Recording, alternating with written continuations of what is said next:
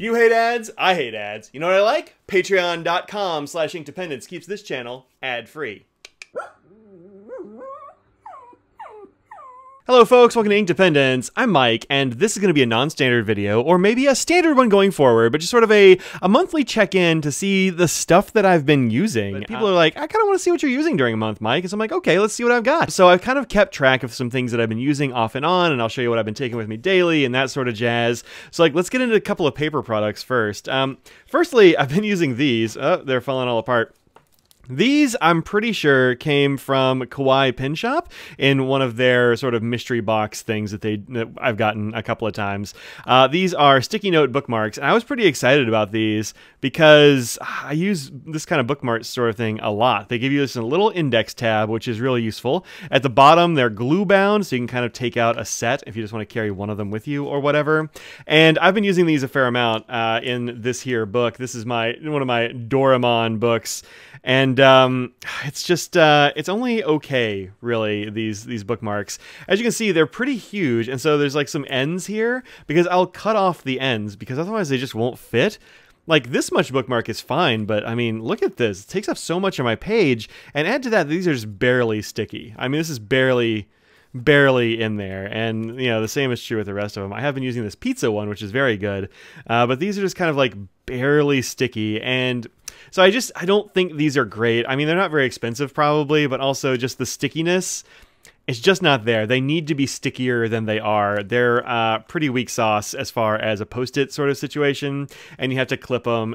So like these, they're okay, but the ones from like Post-it and such are just going to be better. So these are meh, pretty meh. And like this one, that would take up so much of my page. I don't want to do that. Now, if it was a case where I was not just making tabs for, you know, what I need to find, you know, for this thing, and I was actually writing notes and then having a tab, okay, but like then the stickiness is still going to be a problem. They're just not very sticky, which is kind of weird. I would think the stickiness would be figured out. The other sticky thing that I've been using that is great are these little tiny Kokuyo ones, and I love these. I've very cleverly hidden the main pack of these little ones. There are a whole bunch of these, but this is the packaging for the larger one. I'm pretty sure that I got these at JetPens, and these are great. So Kokuyo's Tack Memo. I am a big fan of these little sticky notes. You can write on them with fountain pens, which is nice. That's some fountain pen right there. It works just fine.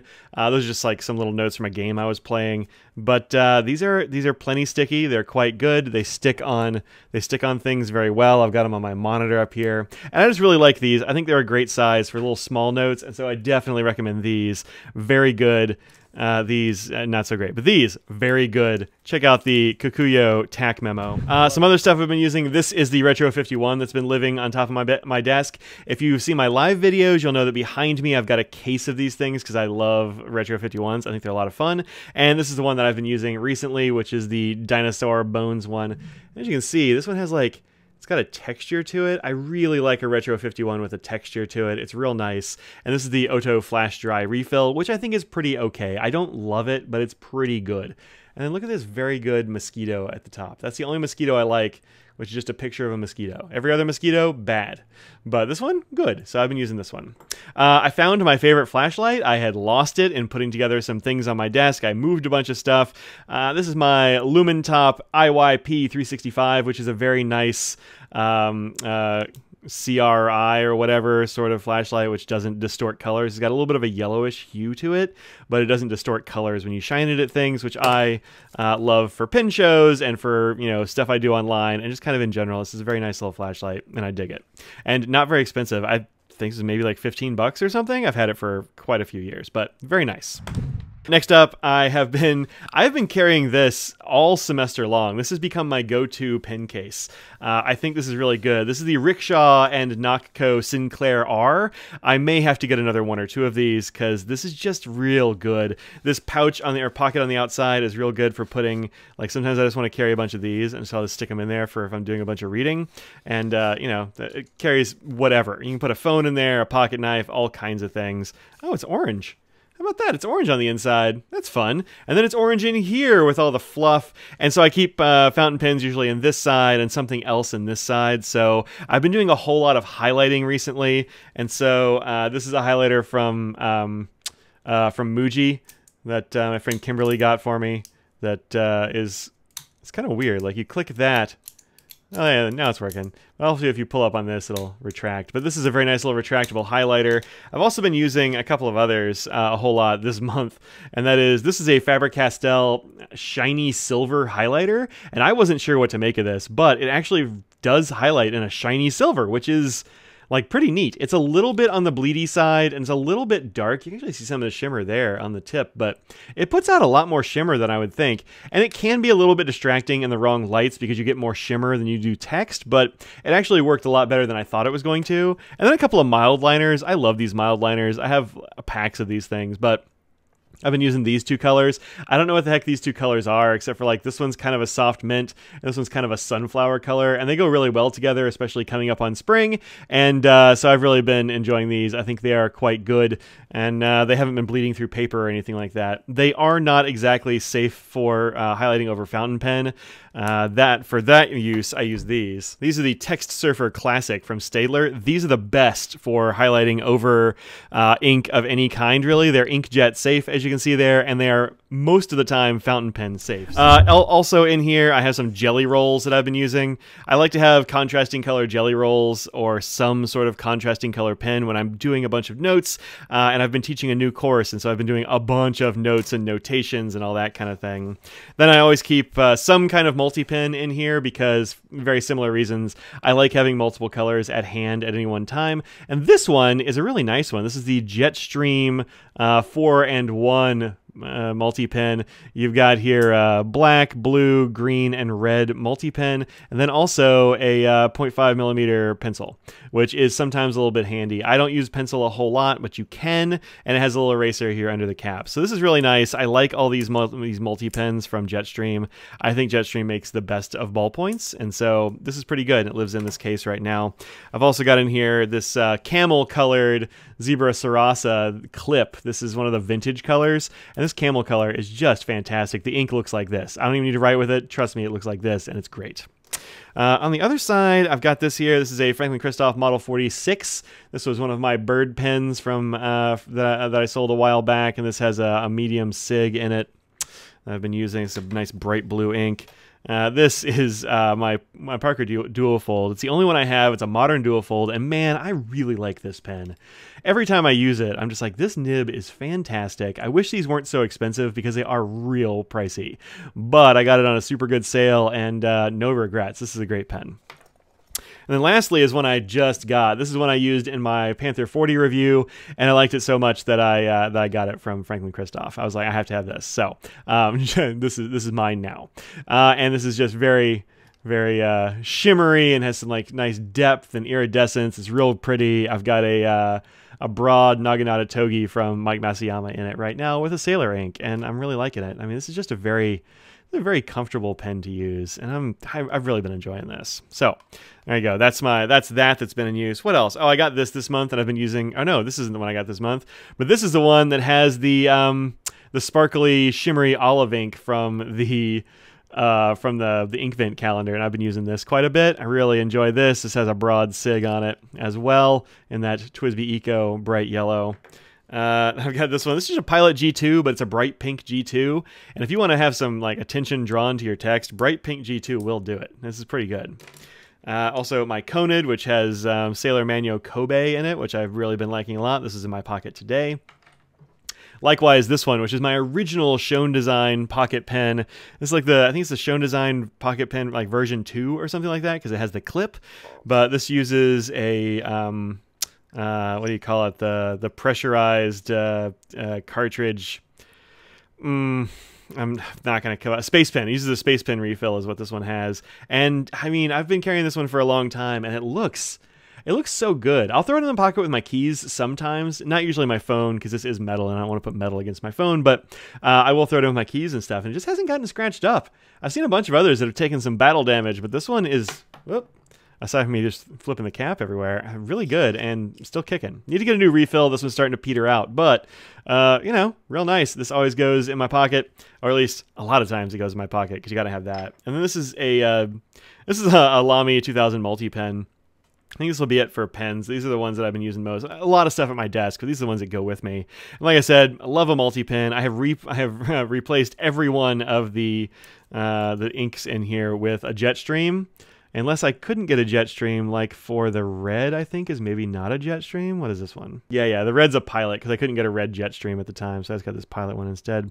But it's quite good, and these are all better than the ones that ship with the Lamy. I love the body for the Lamy All-Star, but man, their ballpoint refills are just the pits. So this really improved it, and I carry this a lot. It's a very handy pen to have around.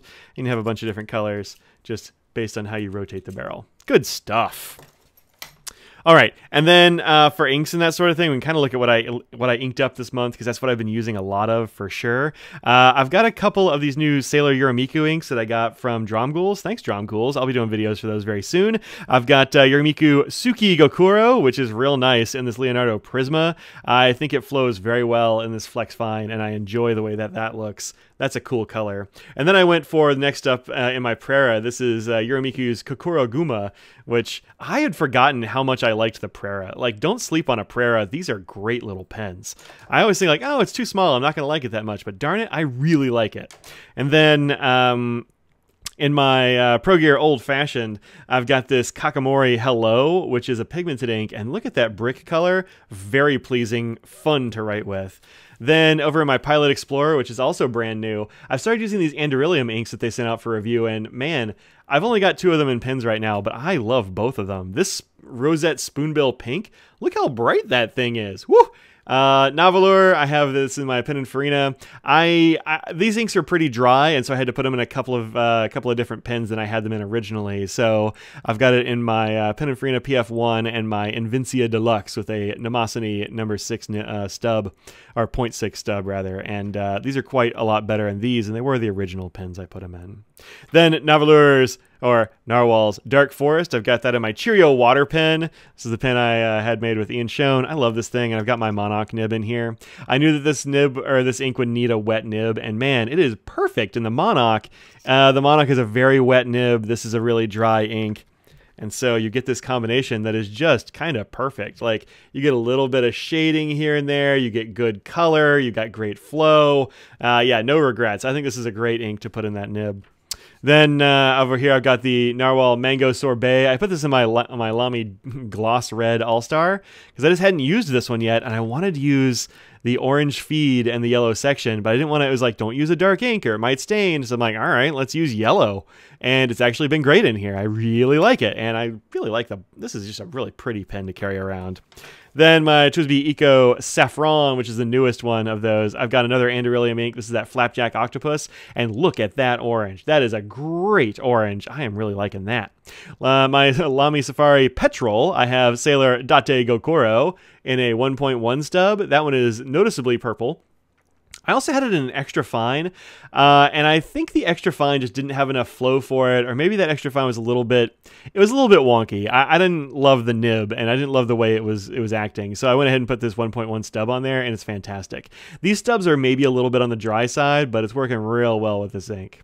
And then, lastly, that I just inked up today as I'm recording, my franklin-christoph Modified 40. That's this new one. Just inked that up with Hana Gokuro, and Hana Gokuro is like it's like a blue-black is what it turns out. It doesn't go down blue-black, but it turns blue-black. So very cool. Really liking that. I'm really liking these Yorimiku inks. They are super, super good. So there's 2 of them, and then these are the other 2. And I thought they were all going to look the same when you write with them because the swatches end up being very, very similar, but they're actually quite different when you write with them. So that's a nice surprise, and I dig it. So, oh, and I also got that Mango Sorbet ink from Narwhal is also in this. This is the Schoen Design Ultim, the big Ultim twist, I think they're calling it, and this is great. This has been fantastic in this pen. I've got a Flex 18K franklin-christoph nib in it. It's just a Yovo Flex nib in gold, and it has been awesome in this pen, and this pen is great in the hand. So I'm looking forward to see what else Ian does with this large platform for the Ultim, because This is gorgeous. You'll see a video on this very soon, I imagine. All right, so oh, and then one more, the honorable mention. This is a Pilot Acro Acro 1000, something like that. I'll try to look it up and I'll put it down here. But this is a really good ballpoint. I love the metal body on this thing. It's got a good click, and it just feels really nice in the hand, and the ink is fantastic. So pretty much Jetstream level. The Acro ink and the Jetstream, I think, have a lot in common, and real good. All right, that's it for this version of this video. If you like this, let me know down below. Hit that like button, subscribe if you're not subscribed already. Look at that graph. Let's make it go the other direction. And let me know if I should do more of these, because, I mean, you know, if I should, I'll keep track, and maybe I'll do some more of these. And, you know, you never know what you're going to see. So that's it. See you next time. Peace out.